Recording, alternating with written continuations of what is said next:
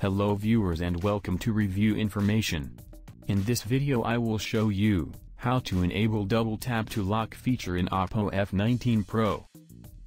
Subscribe to my channel and hit the bell icon to get notified any updates. By enabling this feature, you can lock your phone by double tapping on any blank area on the home screen. To begin, go to Settings. Then select Home Screen and Lock Screen. Here you will find Double Tap to Lock. By default it is disabled. Simply tap the slider to enable it. That's it.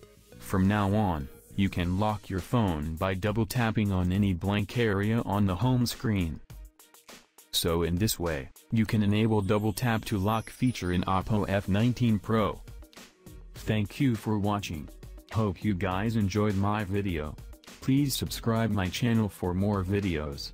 Goodbye.